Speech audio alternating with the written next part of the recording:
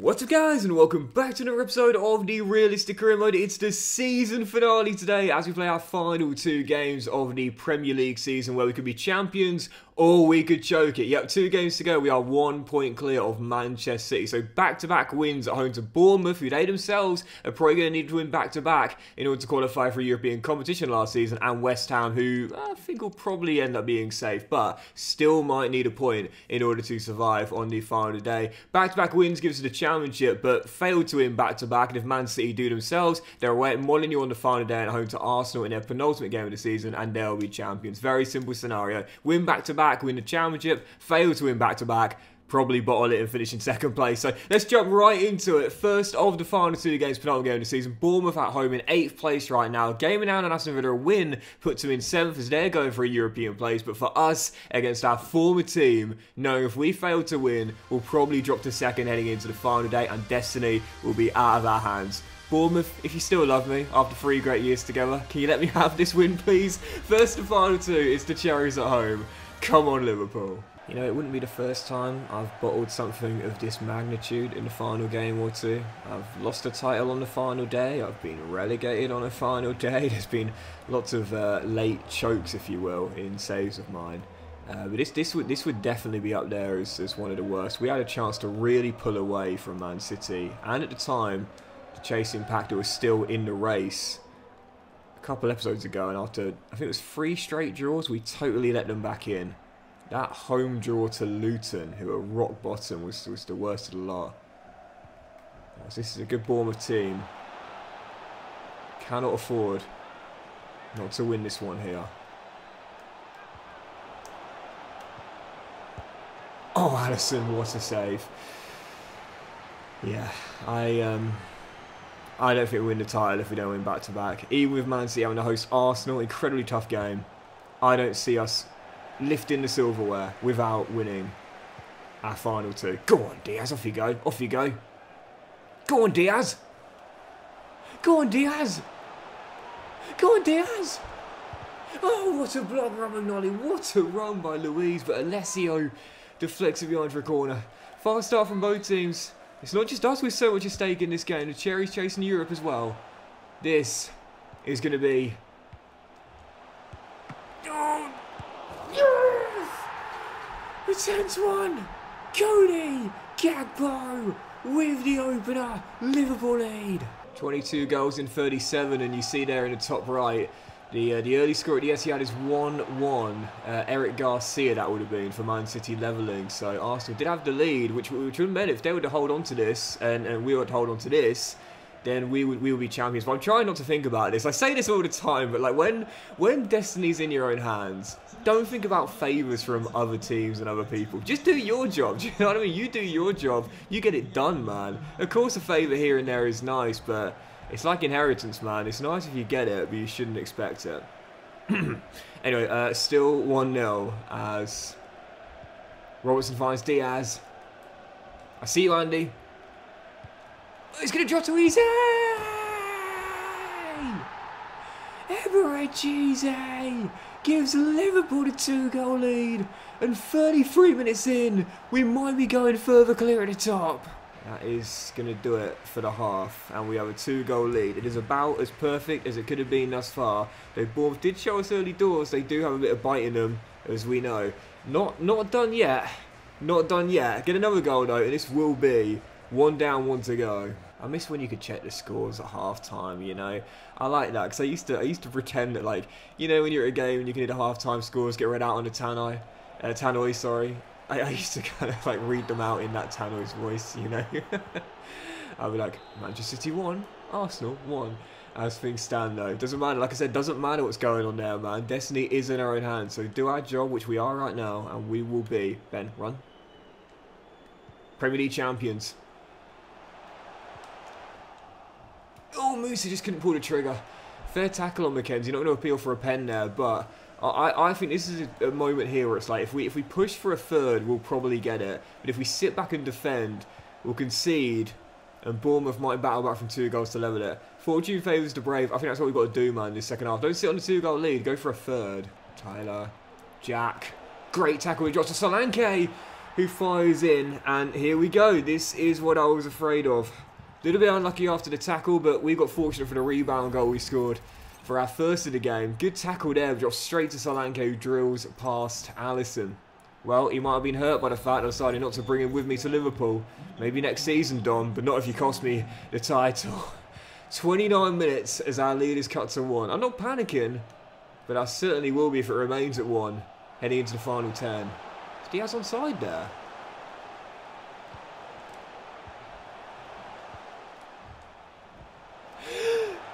Oh, what a save, Lunin. There's going to be a 4th goal. A dagger or a leveller, but it could go either way.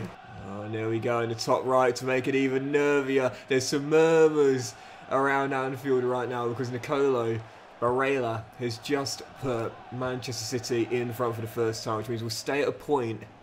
There's a gap heading into the final day as things stand.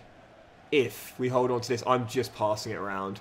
I am just passing it around from left to right. I'm not going to risk chasing a third now, giving the ball away. Oh, wait, hang on.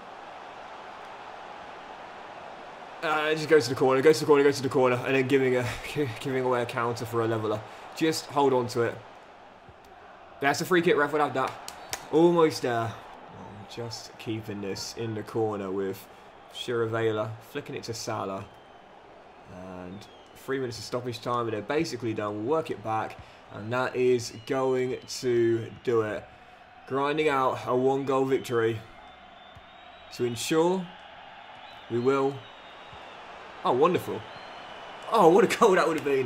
Stay top, heading into the final day. We get the win, we close it out.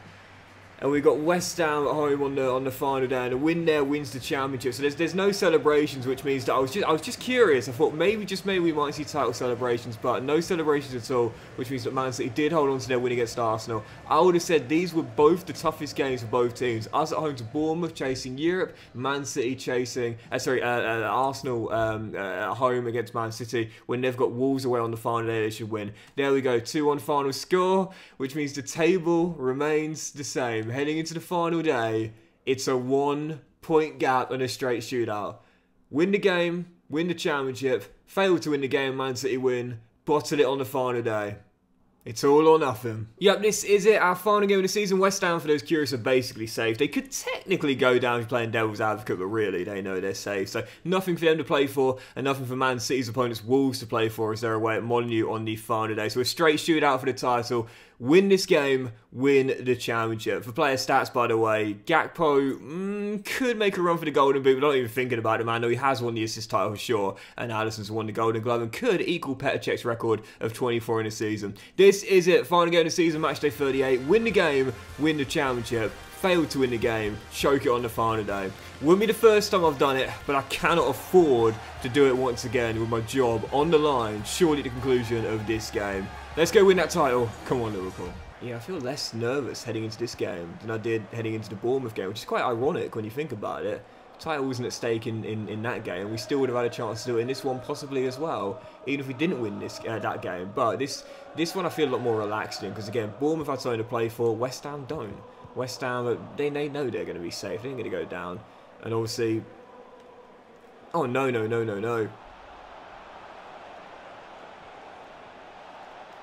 Yeah, we're fine. Do you know what? I'm just going to concentrate right now, if you don't mind. I'll say I'm not nervous. Oh, come on, don't lie, Doxy boy. You clearly are. I see you, Gakpo. Diaz takes it on himself, though, and Alphonse turns behind for a corner. Well, I'll say this. I won't be nervous if we get ourselves an early goal. 13 minutes in, still 0-0. Shot on target early. And another great save by Alphonse, this time on Colwill. The early goal, when you're in games like this, the early goal is what you want, because it really relieves the pressure. The longer it goes on when it's still 0-0, if you need to win, for example, the more you start to doubt yourself, and you know the clock is rapidly running down. But if you can get yourself an early goal, that is absolutely massive. There's been no goal updates at Molineux, but... Oh, what a ball. Flynn downs hits the bar, and Mackenzie just hoofs it behind for a corner. West Ham, they might have nothing to play for, but I mean, they know their opposition manager is a Millwall fan. Of course, they'd love to stop me from getting that Premier League Championship. He's done well there.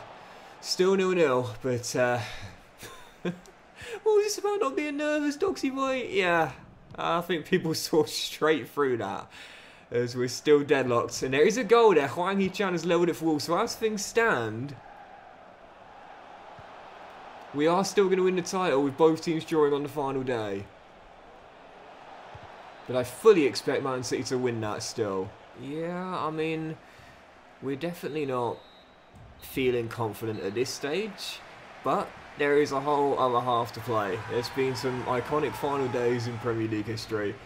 I was just hoping for a simple 4-0 to be honest, but it doesn't look like we're going to get that. So I'm not panicking, it's a whole half to play, but we need a bit more creativity at the moment.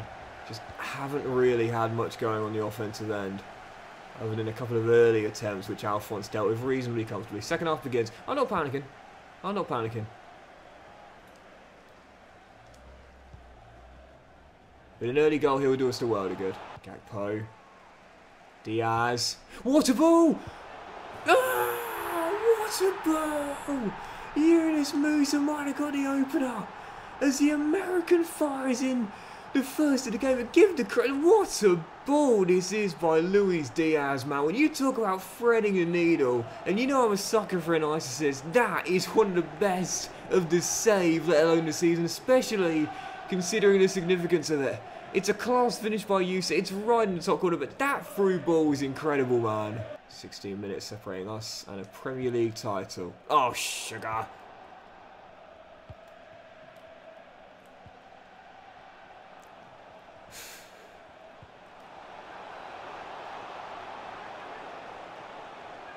It's gone, it's gone. No, it's not. When I went out of play, he didn't. I don't know if Alisson got a touch on that or it just hit the post. What I do know is it stayed out.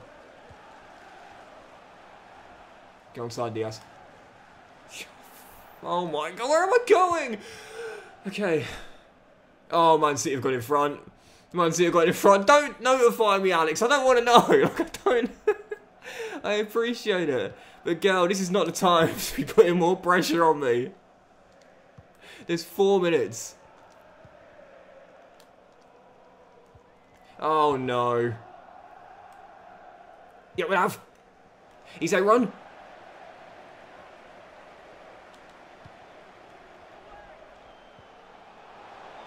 Boubacar for the win. No, save area. It's not going to matter full time. It's over.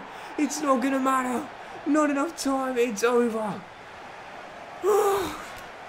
It's the story of the season. Grinding out 1-goal victories. It's the American who wins us the title. It's not convincing. It's far from dominant. But it doesn't matter how you get it done, so long as you do. Nervy, tense, close, but completed. Liverpool, Premier League champions.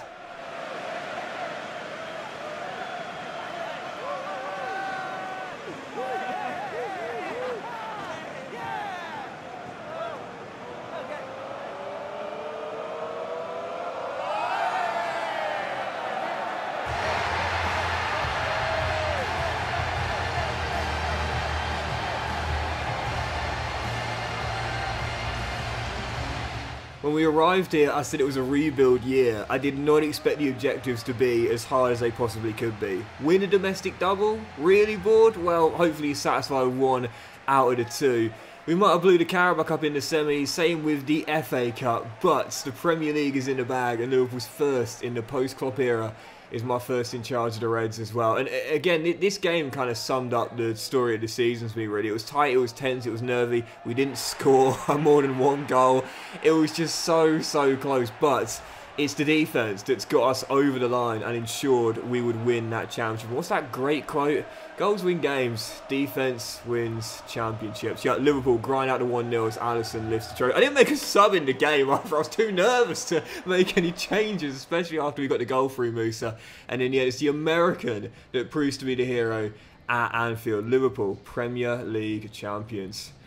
Goodness gracious, that's one to remember. Did Man City win? I'm pretty sure they would have done so. Yeah, it didn't need 2-1. So we needed to win. We did win. Liverpool, back on top of English football. They're not going to ask me a single question about the title. They've asked me about the 1-0 scoreline. And we had a nice unbeaten run in the league heading into this final day. They didn't ask me a single question. I've literally, it's only technically their second what you call Premier League trophy in history. Yes, I know a lot of first divisions, but we're just talking official Premier Leagues here. Their first in many years as the save has continued, and my first in my career. And we've just done it by winning, I think, 6 straight or 7 straight to hold off by a point. Is that... we don't get... okay, fair enough. But anyway, yeah, there's the final league table for you. A point clear of Man City. 56 goals in 38 games. One of the lowest scoring Premier League champions you'll see. It was the defence that led us there. 21 goals conceded all season long. I don't think, by the way, I've been asked before, I don't think I'll ever be able to beat that Chelsea record. I've never done it before. Never done it. Never beaten Chelsea's defensive record. I don't think I'll ever come close. If I couldn't do it this season, I'll never do it, I don't think. But as Arsenal and Chelsea do get the top 4 themselves, Newcastle 5th, Spurs 6th, well, go on, Bournemouth on the final day. Bournemouth managed to head into the Europa League place. Look at that. 3 teams separated by goal differences. Leeds beat Aston Villa, but missed out on goal difference themselves. Wow. Go on, Bournemouth. Staying in Europe, and we'd love to see it. It was Leeds, Aston Villa, and Manchester United wrapping up the top 10. And the bottom 3, like I said, West Ham were going to go down. It was Nottingham Forest, Middlesbrough, and Luton Town. God, that draw to Luton costed the title. I never would have lived that down, man. But just about got it done in the end, courtesy of 6 wins on the trot to close the season out. As for the Premier League player stats, Dalinga won the Golden Boot. He scored against me, I think, at Anfield. 25 and 37, great striker in Issues FC. With Gakpo in the end finishing in 2nd place, 3 behind him. He had a red-hot start, kind of slowed down a bit after that, as is often the way for me in my saves and my seasons. But still, 2nd in goal scoring. Saka 3rd, Solanke 4th, angling for that big move to us next season, maybe he'll get it. And Haaland was 5th. Jack Clark was in the top 13 as well. Nice to see with 14 in 38, but no one else made it there from Liverpool, unsurprisingly, based on our struggles in front of goal. Gakpo did win the assist title, and Diaz, oh, that assist on the final day saw him jump into 2nd place. That was an incredible free ball to help us get the winner through Musa. So nice to see Liverpool 1-2 there. And as for the clean sheets, well, like I said, Alisson in the end equals that famous Petr Cech record of 24 in 38. I don't think I've ever beaten it. I don't think so. Maybe I have, I can't remember. But in this save and in this season, he equals the record of 24 in a single campaign. Defense wins championships and Golden Gloves. So the team of the tournament sees, well, we've got a couple of Liverpool players in there as Levi Cole and Andy Robertson were part of the back 4, and rightfully so, no doubt about that. Cole was amazing. I think Camera should have been in there personally as well for his work shoring out the back line. But again, I say it's a lot like the game doesn't normally count those sort of players and give them better average ratings, unfortunately. But even so, you see the full team there. Costa, Robertson, Colwill, Araujo, Jayden Bogle at the Blaze. That's an interesting selection. Phil Foden, Ramsey, Curtis Jones made it in there, as did Saka, and of course Gakpo and Thuram as well. That might be the first team of the season I've seen where Erling Haaland didn't get in there. And as for the goalkeeper of the tournament, Alisson wins it, despite not being in the team of the tournament. Yep, common bug, never seen. Hang on, Dalinga was the top scorer. How did he not make the team of the season? What? That is such... So the Golden Boot winner and the goalkeeper of the tournament, Golden Glove winner, neither made a team of the tournament. That's strange. And I knew this was going to be the case. I intentionally didn't show you the Player of the Season award there because I knew who it was going to be. Cody Gakpo, who did not win the Golden Boot but did finish in 2nd, but he did win the assist title. So top of the assist charts, winning the assist title and runner-up in the Golden Boot as well. He is one of the main reasons why we won this Premier League title.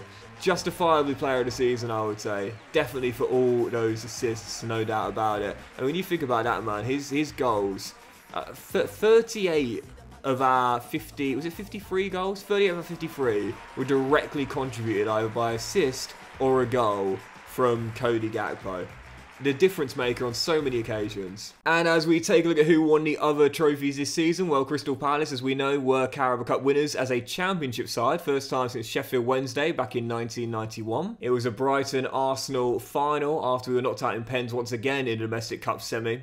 And the Seagulls beat Mikel Arteta's side to win their first ever major honour. As for the Europa Conference League, where Bournemouth were in it, and more on that in a moment, and they got all the way to the semis, knocking out Lille in the process, only to be beaten by Sevilla who they themselves were beaten by AS Roma as De Rossi wins his first in management. God, I loved watching De Rossi play in his prime. He was a sublime player. Anyway, Bournemouth, the reason they were in the Conference League is because they were knocked out in the Europa League group stage. But as for the Europa League itself, going all the way through here, some blockbuster ties from the last 16 onwards, and in the end, it was a PSV Mainz final, and PSV came out winners. Man, they are really building something there in Eindhoven. And as for the Champions League, well, we'll be going into this next season, and I'm so excited for it as well. You see Glasgow Rangers top that group there. How about that? Some very interesting groups indeed. A couple of noteworthy knockouts, if you will, in the group stage, including Bayern Munich in Group G as well. But going into the last 16, Real Madrid and Man City met themselves in this save as well as in real life. And heading all the way through to the semi-finals. PSG met Milan in the final and ended up beating them by a goal to nil. They often win the CL in my saves. They've done it again. As for the other leagues, Crystal Palace have double celebration, winning the Carabao Cup and finishing runners-up to Brentford, but both going up promoted automatically. Fulham, Southampton, Norwich and Preston North End are in the playoffs in this year's second tier, and we'll see who joins Brentford and Crystal Palace in the Premier League next season. Cardiff City won the League One title with Plymouth right behind them, and the playoffs being the Millers, the Posh, Charlton Athletic and Lincoln City in League One this season. And as for League Two, the top three are automatically promoted, and that was Shrewsbury Town, Fleetwood Town and Cheltenham Town, all the towns, and the playoffs will be AFC Wimbledon, Cambridge United, Stockport County and Accrington Stanley. And the bottom team this year, Newport County. They need Gavin Humphreys. Yeah, reference to my club and country of Wales a couple of years ago for those who didn't watch that. I think he was the highest rated player I've ever had. 96 overall. Madness, what a save. Anyway, Monaco, champions of Ligue 1. I'm noticing this quite a lot as well. Like in Ligue 1, PSG don't have a stronghold on it like they used to. It's good though, we like the parity. But Bayern are back on top of the Bundesliga though. The past 2 years, Leverkusen won it. This year, Bayern Munich are champions. It's so interesting as well because Harry Kane has just moved on to Manchester United in my save. And the 1 year he's left is when Bayern are back on top. Look, I don't believe in the supernatural and curses and stuff like that, but I'm just saying it's a little bit spooky. As for the Serie A, Juve 1 point winners with Milan in second and Inter in third, Roma in fourth this year in Italy's top tier. It's a European League double for PSV, 2 clear of Ajax to win the Eredivisie this season in the Dutch top tier. Benfica, champions of Portugal, 7 clear of Sporting and Porto in second and third in Portugal's top tier. I feel like I should probably start showing the Saudi Pro League now of all the big names they've been attracting recently. But it was Al Hilal this season, finishing 7 clear of both Al Ittihad and Al Nasser in Saudi's Pro League. And as for the Premier League in Scotland, no, normal service resumed. We've seen Aberdeen won it a couple of times in this year's FC24. First time I've ever seen that in my whole YouTube career. But Hearts split the old firm last season to finish in second, but this year normal service resumed. And again, I've said this before, I know this is the first phase of the Scottish Premier League, and then there's a second phase when the league splits into 2, but you can't see that in career mode. It's limited, so you just got to assume who was top, won the championship. And as for Spain, wow, look at that, Real Madrid first, but goodness, Barcelona did finish in 4th to get Champions League football, but Atletico Madrid dropping to 6th, and Villarreal in 2nd. I think it's the highest I've seen Villarreal finish in our La Liga season in career mode this year. And we'll do the Turkish Super League, because I always like to show the Super League. You know Turkey's my favourite country on the planet, man. Besiktas winning it ahead of Galatasaray on the head-to-head record this year with Fenerbahce in 3rd place. And we'll close out with the MLS, which is about a third of the way through right now. And right now, top of the conferences are FC Dallas, 4 clear of Nashville with LASC in 3rd. As again, we're around a third of the way through here in the United States' Major League Soccer. And so to close out the first season with Liverpool and our 4th season of the say, we'll take one final look at the team. And I've got to say, I love the team we built in our first season. As our first year of rebuilding, we had that monstrous transfer budget. We sold Rodrigo, we sold, was it Pedri or Gavi we had? I can't remember, I think it was Pedri. Yeah, Pedri to Milan. But I love how we rebuilt the team quite realistically. We brought back some Liverpool Academy grads, such as Kwanzaa returning, Shiravela came in on deadline day in January to help the squad, and he certainly did as well. But I really like how the team was looking, man. We're rebuilding this team, but we're doing it gradually. We're not just signing the best players in world football, and we're doing it realistically too. I love how the team is looking, man. For next season, we're going to Champions League. We're going to attract a better calibre of player now. We want to take the next step up because you know the board are going to say next season, Doxy boy, well done on winning the league title. They'll keep me in the job for now, but Next year, treble. Treble, mate. You got to win a treble. So we'll need to bring in some big names to do that. One final look at the stats there. You see one of our youth goalkeepers there is going to go and leave on a free transfer. Alisson, after winning the Golden Glove, 24 clean sheets in 38 and equaling the Petr Cech record. He'll be staying as our number one for next season and still wearing the armband as well. Danilo is technical club captain, but obviously didn't start him in that many games. So Alisson will remain wearing the armband, I would say. Hopefully Keller will stay as our backup goalkeeper for next year as well. Because I said before, I think he's one of the best backup goalkeepers in world football. Andy Robertson, Iron Man, played all of our 38 games in the league this season, but now at 33, he is going to start going down from next season. But he's at 87 overall right now. He grew a rating this year, but for next season onwards, he will start to go down. So we'll try our best to slow the rate of decline, but we will need to look for a long-term left-back at some point, unless we do decide to keep McKenzie as an official left-back. What a debut season for Ben. Up 6 ratings to 81 overall. These stats are incredible. 7 assists in 32 league games. And he got a goal as well, lest we forget. But it was the clean sheets that were most impressive. 25 and 39. Great defensive record. And he's still getting better and better. You love to see this. Only 18 years old. He's a certified wonder kid, man. And possibly the successor for Robertson. But he has got a 5-star weak foot. He played right back all season long. Didn't play left back. I don't know what to do there. Do we change him to an official right back? Or do we just see him as the successor for Robertson in time? No, I guess we'll find out. What a debut season regards from the wonder kid. Danilo, club captain, somehow when we arrived. So I always say I don't take the armband off in the first season. Down 3 ratings, but retiring at the end of the year. So, yeah, appreciate Danilo. We didn't play many games for us this season, so totally fine with that. Oh, Roy, who's coming back from loan. He's an asset. He's an asset, he is. He's someone we could either keep as a squad centre-half or possibly sell. I'm hoping that Konate, there we go. So right on cue. Remember when I talked about the buggy? You see the little red kind of like no entry sign, if you will. That means he's suspended for Champions League games. But because now we're going to go into the Champions League, that suspension can be cleared. And that means he's going to regain his stamina. So you look at those stats there. If you haven't watched the whole season, you might have wondered why I haven't played Konate. It's because he's had a bug where his energy has basically been at less than 50% for the entire season, even though we haven't been playing him. That's because of the bug. The suspension hasn't been cleared. For next season, it will get cleared after the first group game, and then his energy will start to go up. So for Konate, not happy with the playtime, but I haven't had a choice, mate, because you've had no energy due to this bug. So hopefully for next season it will clear and he'll decide to stay. Levi Cole, what a signing coming in from the relegated Brentford. 23 clean sheets and 37. Got a goal against a side he spent a year on loan with at Brighton as well. Started off a left back. We said we were converting him to LCB. Excellent decision. Grew 4 ratings, 3 naturally, 1 through the position change. What a player he was. And for Jarell Hato, the young Dutch defender, 16 clean sheets and 24. I've got to be honest, getting him into the back 4 is going to be incredibly hard for next season because I really like Jarell, who I'll get to in a moment's time.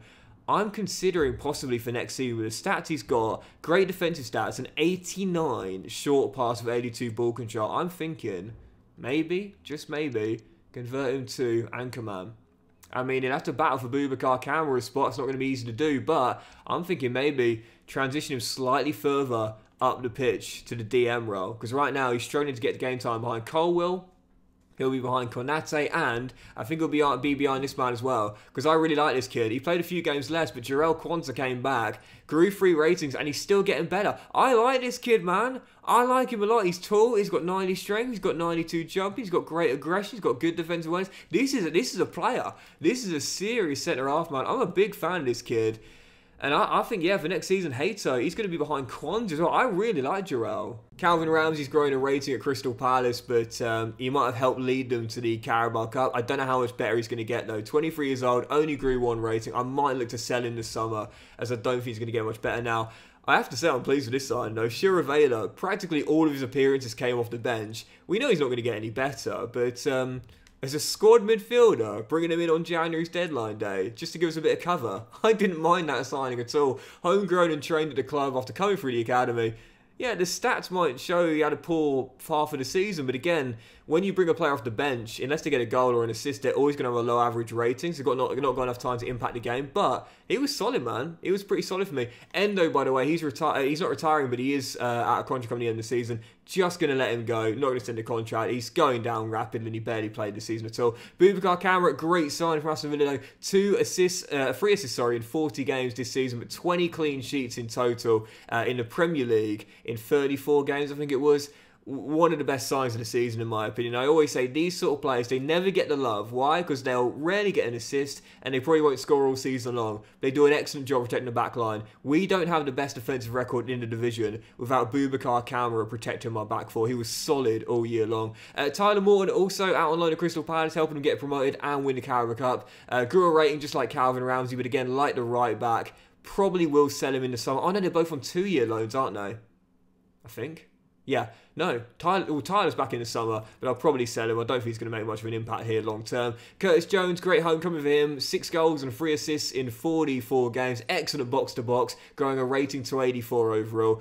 Not sure how much better he's going to get now at 26 years old, but Liverpool lad, born in Toxteth, I believe. So, yeah, he's staying, of course, no doubt about that. We love Curtis Jones. Yunus Musa, he's wrote himself into Liverpool folklore with the game winner on the final day. 16 clean sheets in 34, plus he got the 3 goals as well, and grew a rating as well. But it's the final day goal that we'll remember the most. This guy is one of my favourite players in this team because he's just got stats to play literally everywhere. We played him at right back. There was a game where I shifted him to left back. I played him CM. I played him CDM. I played him everywhere. And he always put in a good shift, man. The American is loved here at Anfield, especially after the final day goal. Javi Guerra submitted a loan request, by the way. I didn't talk about this during the season, but he submitted a loan request. That never happens to me, but didn't play that much this season. Most of his minutes came off the bench, hence the low average rating, particularly in the Premier League and the FA Cup, but I'll probably look to loan him out in the summer. If not, then sell permanently. I'll keep you posted on that. Both of these 2 players are going to be leaving. No, McConnell's not, but Balagizi is going to leave on a free in the summer. Totally fine with that. As for Eberechi, what a signing he was from relegated Palace, man. 8 goals and 5 assists in 41 games, and most of those coming in the Premier League as well. This guy was solid. Now, real briefly on this, I know what you're thinking. Doxy boy, have you lost your mind? Yes, but there's a good reason why I'm doing this and training him to CB. It's to get those defensive stats up because I am going to plan to play him CM in this team long term. And I mentioned this before. When you are looking to improve a certain range of attributes, but you can't find a way to do them or focus on them through a development plan themselves. For example, you look at Ize's stats right here. If you want to play him as a CM, where are his weak spots? Well, defensively and a reasonably low strength and aggression. How do I get that through a development plan? I can't. No development plans focus on that because he's primarily an offensive player. So, if you want to get those defensive stats up, you can retrain him into one of the defensive positions. You don't need to convert him there. We're not going to convert Ize to centre-half, but what we are going to do is focus on those defensive stats. Once you do that, once they get up to a certain level, then we can take him off that positional change and then change him to balance. I know it's strange. I know it seems bizarre trying to convert him to CB, but we're not. It's just for the short term to get those stats up, and then eventually, once they're good enough, we'll put him on a more balanced or natural development plan, or just change him to CM. Either's fine. So yeah, that's why I'm training Ize to centre off, because I felt I couldn't just show you that and not touch on it. I know some people will be confused, but hopefully that does give you guys a little small tip there.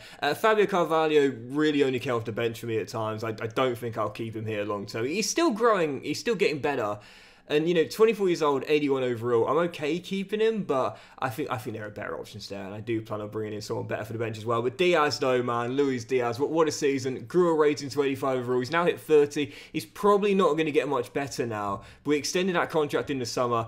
And I've got no plans for this guy to leave until retirement, man. I love Luis Diaz. We all love Luis Diaz for all the things he enjoyed this year in real life, man. You got to give the guy so much love and so much respect. And for me, in this season in the save, 11 assists include that incredible one on the final day that provided the game winner. Yeah, this guy is amazing, man. We love Luis Diaz in Liverpool, and I certainly do as well. And the Baron next year, grew a rating this year, probably going to sell him this summer. Again, most of his appearances came from the bench, and he's not getting any better now at 82 overall. So probably going to sell him, try and get back to Spain in the summer if I can.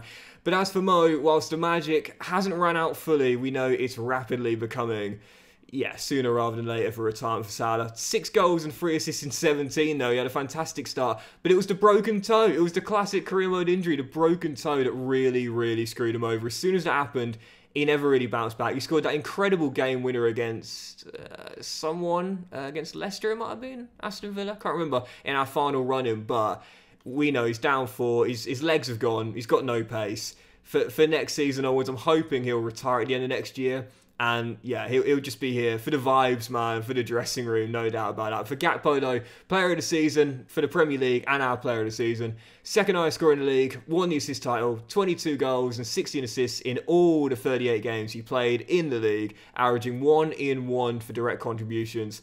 The man is not the main reason we won the title, I would say. I would still say that's probably our defence, but put it this way, we wouldn't have won the title without him. Absolutely not. What a baller, and so glad he's staying as our leader in our front three with Athena Jan, the understudy. So that will do it for Season 1 with Liverpool, guys. Massive, massive thank you for watching the first season at Anfield. It might not have been a dream first season, winning that domestic double. We certainly bottled it in the Carabao Cup.